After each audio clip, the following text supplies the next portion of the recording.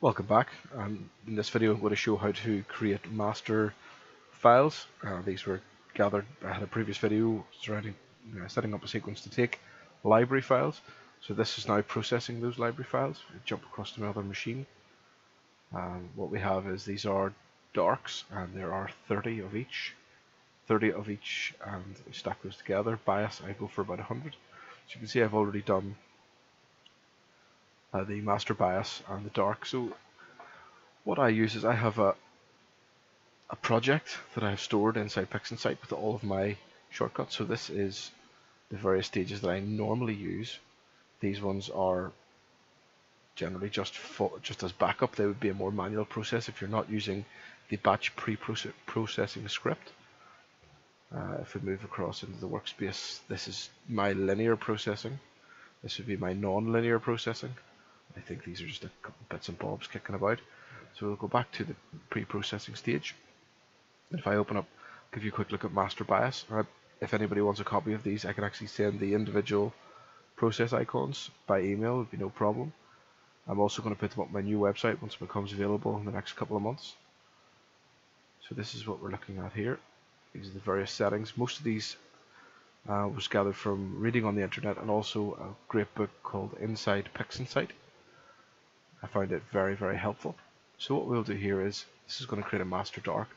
We'll go into our library files, and we will select all of our 2 minutes, bring them in, and we will hit apply global. So this will start to process these, and I will pause the video now, and I will bring it back just towards the end and to show you what it comes out like. Okay, so we will pop back and have a look how it's getting on. So it's nearly finished the last set of rows. So once this completes, it will pop up with the master dark image. Now this isn't saved anywhere at this point. This is just created. So if we give a wee auto stretch just to show you what it looks like inside, I've unlinked the channels. So let's stretch it and see. So what we can see is, if you look, it's just a wee bit heavier at the bottom there, so that's probably the read noise coming through, and we can see various sort of hot and cold pixels dotted about the place. So what we have to do now is, we don't have to reset, but I like to anyway, and we save this off, and I'll just use the same naming conventions as I did previously, and that is it ready to use. I use 64-bit. And that is our library file created. There is some question about the necessity or the performance of library files in a DSLR, given that the temperature can vary wildly as we are mostly uncooled.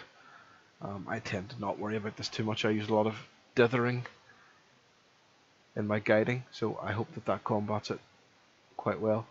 So I'm just going to tear away here and get stuck into the rest of these so that I can have them for some data I hope to collect tonight.